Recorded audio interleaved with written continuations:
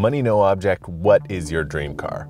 A blood red Ferrari or maybe a 700 horsepower McLaren? Spectacular cars, but who can even afford that?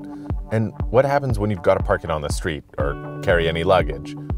Back in 1975, a few renegade employees at Volkswagen had this simple idea: to build a really affordable car that you could drive to work every day and then take to the track on the weekend. And so the Golf GTI was born.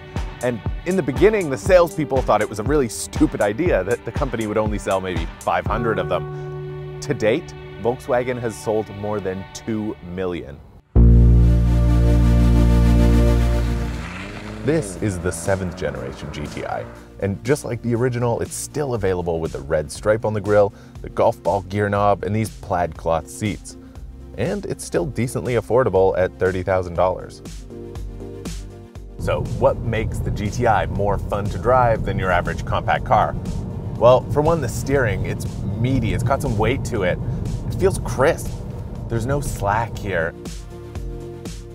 The engine's got useful low-end torque that makes it peppy in traffic, and the suspension is comfy, but it still provides huge grip and composure when you start going faster around corners. It stays really flat. The chassis doesn't get flustered as it would in lesser compact cars. It feels like a precision instrument. Go ask any of your car-savvy friends for advice on a new car, and probably the GTI will get mentioned. Sure, the Honda, Subaru, and Ford all have cars that share the same basic formula, but the GTI is the original. For over 40 years, this thing has been trying to provide some of those exotic car thrills to people on all too real budgets.